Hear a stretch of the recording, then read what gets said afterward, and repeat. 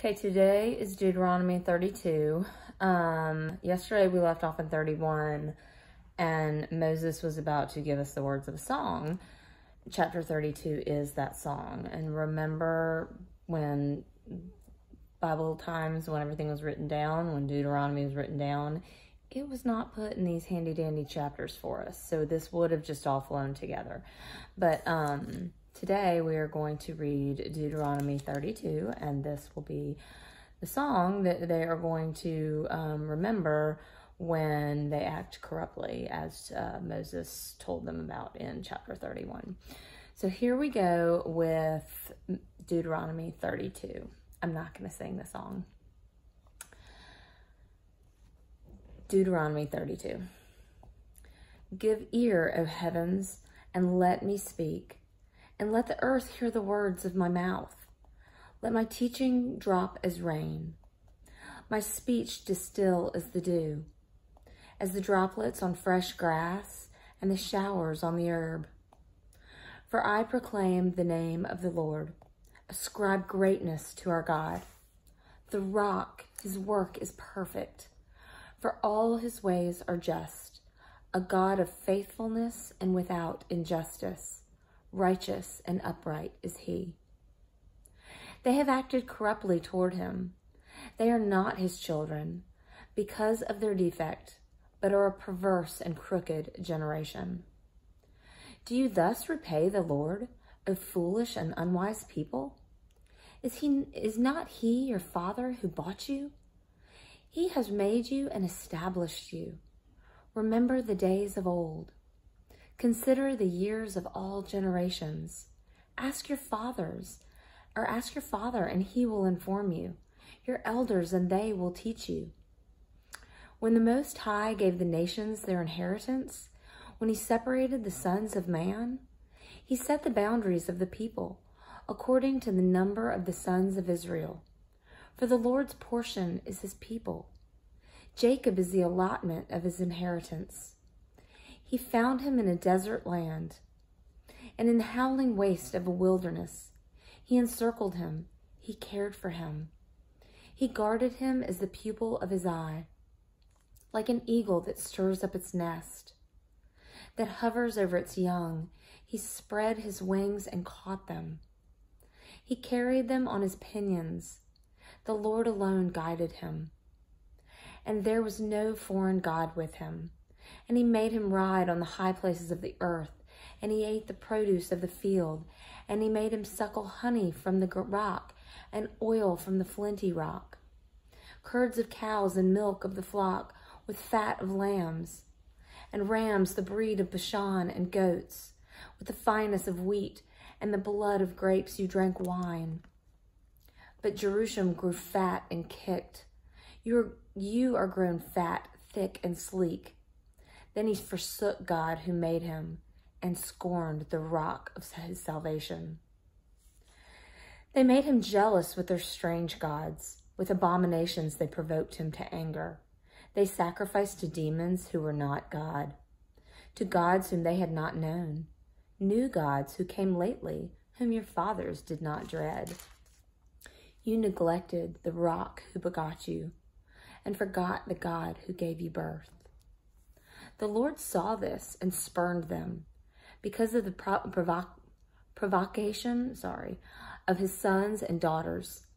Then he said, I will hide my face from them. I will see what their end shall be. For they are a perverse generation, sons in whom is no faithfulness. They had made me jealous with what is not God.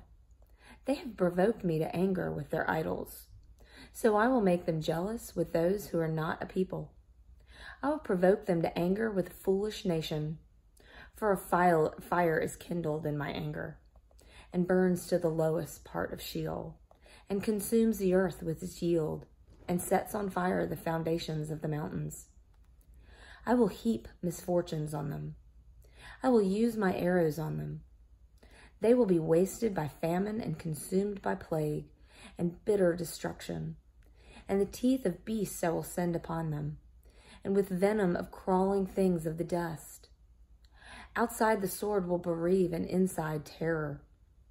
both young man and virgin, the nursling with the man of gray hair. I would have said, I will cut them to pieces. I will remove the memory of them from men. Had I not feared the provocation by the enemy, that their adversaries would misjudge, that they would say, our hand is triumphant, and the Lord has not done all this. For they are a nation lacking in counsel, and there is no understanding in them.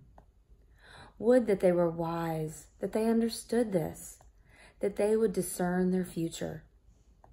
How could one chase 1,000 and two put 10,000 to flight, unless their rock had sold them, and the Lord had given them up? Indeed, their rock is not like our rock. Even our enemies themselves judge this. For their vine is from the vine of Sodom, and from the fields of Gomorrah. Their grapes are grapes of poison, their clusters bitter. Their wine is the venom of serpents, and the deadly poison of cobras. Is it not laid up in store with me, sealed up in my treasuries? Vengeance is mine, and retribution, in due time their foot will slip. For the days of their calamity is near, and the impending things are hastening upon them. For the Lord will vindicate his people, and will have compassion on his servants. When he sees that their strength is gone, and that there is none remaining bond or free, and he will say, where are their gods, the rock in which they sought refuge? Who ate the fat of their sacrifices and drank the wine of their drink offering? Let them rise up and help you. Let them be your hiding place. See now that I am he, and there is no God besides me. It is I who put to death and who give life. I have wounded, and it is I who heal. And there is no one who can deliver from my hand. Indeed, I lift up my hand to heaven, and I say, as I live forever, if I sharpen my flashing sword, and my hand takes hold on justice, I will render vengeance on my adversaries, and I will repay those who hate me. I will make my arrows drunk with blood, and my sword will devour flesh. With the blood of the slain and the captives, from the long-haired leaders of the enemy, rejoice, O nations, with his people, for he will avenge the blood of his servants, and he will render vengeance on his adversaries, and will atone for his land and his people. Then Moses came and spoke all the words of this song in the hearing of the people, he with Joshua the son of Nun. When Moses had finished speaking all these words to all Israel, he said to them, Take to your heart all the words with which I am warning you today, which you shall command your sons to observe carefully, even all the words of this law. For it is not an idle word for you. Indeed, it is your life. And by this word you will prolong your days in the land which you are about to cross the Jordan to possess. The Lord spoke to Moses that very same day, saying, Go up to this mountain of Abarim, Mount Nebo, which is in the land of Moab, opposite Jericho, and look at the land of Canaan, which I am giving to the sons of Israel for possession.